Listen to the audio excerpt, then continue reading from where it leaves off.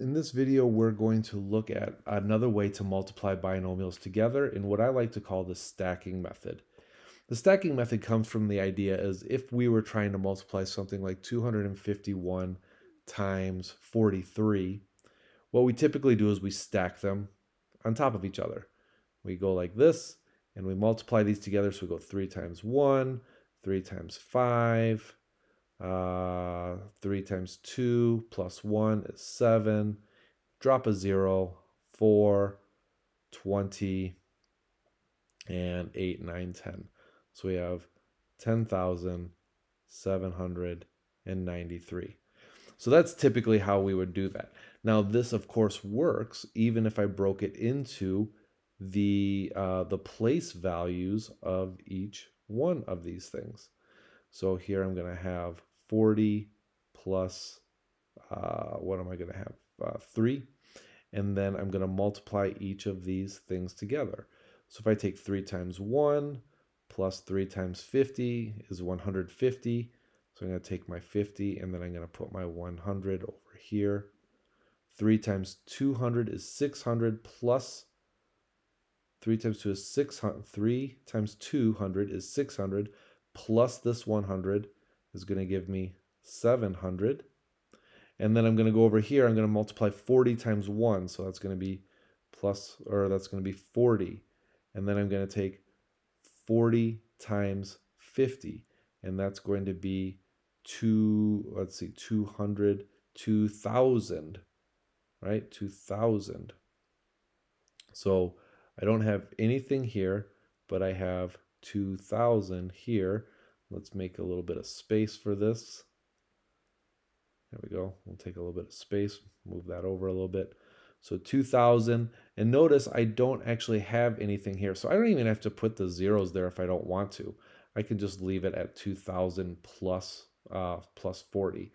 And let's see, where was I? So then I've got 40 times here. So it's going to be 8,000. Did I do that right? I did that right. 8,000. So another 8,000 plus this 2,000 is 10,000. 10,000. And actually, if I were being real careful with this, well, yeah, that's about right. That's exactly what we did before. Sorry about that. So then if I add these things together, notice here I've got 3 plus nothing, 3 plus nothing. So here's my 3 plus, here's my 50 and my 40, 50 and 40, there's my 90. Here is my 700, 700. I don't have anything in the thousands column, so I could have actually had a space here for the thousands column, but then I converted that over to 10,000, and there we go. So then we've got 10,000 as well. We add those together. Oops, forgot the plus sign there. So we've got 10,793, right? Same exact thing that I have there. Okay, yeah, so we know how to do that. So what does that mean in terms of binomials? So if we wanted to stack two binomials, let's say we were going to multiply together x plus 2 and x plus 1. So if I wanted to stack these things, I am going to do the same exact thing, but instead of place values, what I'm going to do is I'm going to stack the terms without x's, the terms with x's, and so on. And then I'm going to follow the same exact process. I'm going to do 1 times 2. Here's 2. 1 times x. That was a positive 2, so that's 1x. Then I'm going to take x times 2. Well, that doesn't go in the whole number column. That's going to go here. So I've got x times 2. That's a positive 2x. And then I've got x times x. And that's going to create a new column, x squared. And I multiply these things together. When I add these things together, I get the product of this binomial, x squared plus 3x plus 2. You can check this using one of the other methods that we've done, the distributive property or the area model, and you can see that works. Again, it doesn't have to be just positive values. It doesn't have to be positive values. We could come up with something with negative values as well. We could use something like, let's say 5x minus 2 and x plus 3.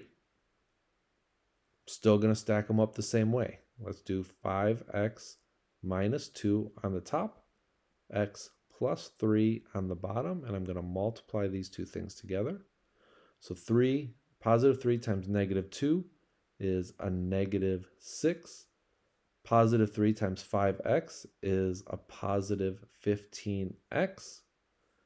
X times negative 2, again, not going in this column, x times negative 2 is going to be minus 2x. And then lastly, x times 5x, that's going to give me 5x squared. So now when I add these things together, I'm going to add again all of the like terms. There's nothing else in this units column or the whole number column or the column without any variables. So I just have negative 6. Here I've got 15x minus 2x.